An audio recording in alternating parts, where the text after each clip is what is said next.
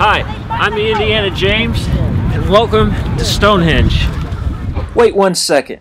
Let me try that again and show you what it really was like before dawn. And there be peace in the north!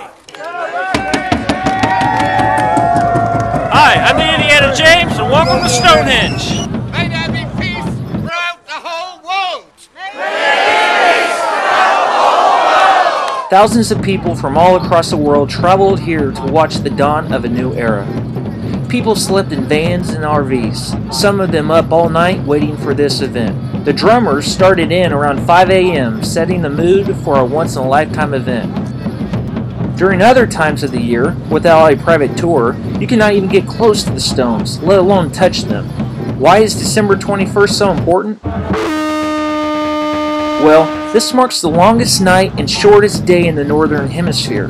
From here on out, we start gaining daylight hours. This marked a magical event to the ancient ones that the sun, their source of life, was on its way back to them. Stonehenge started being constructed around 5,000 years ago, and over the centuries, the natives float the larger stones down the river over 20 miles away to make the circle. Years later, the blue stones, also known as bell stones, were cut from the mountainsides of Wales and floated down the river roughly 200 miles away.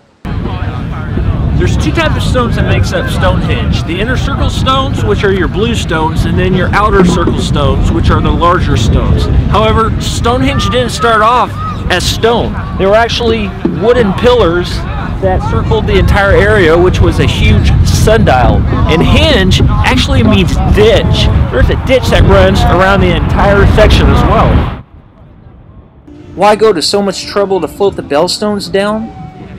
It is now known that the ancient ones placed these stones on wooden platforms inside the circular formation of the larger stones, and when drums were beaten and music was played, the sounds would cause the blue stones to vibrate, signaling a bell-like sound. This sacred structure was used in ceremonies, and the music that was played vibrated off the stones, causing the people in the center of the circle to go into a hypnotic state of mind. Nowadays, people venture here for the historic and religious significance that this structure has maintained for over thousands of years. You will even find your New Age hippies traveling here soaking in the Earth's energy. However, for me, this site represents the success of mankind's survival throughout the ages and his curiosity and search for meaning and purpose of life beyond himself.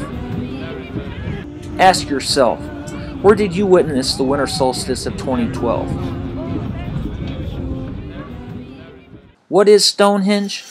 It is a site like no other.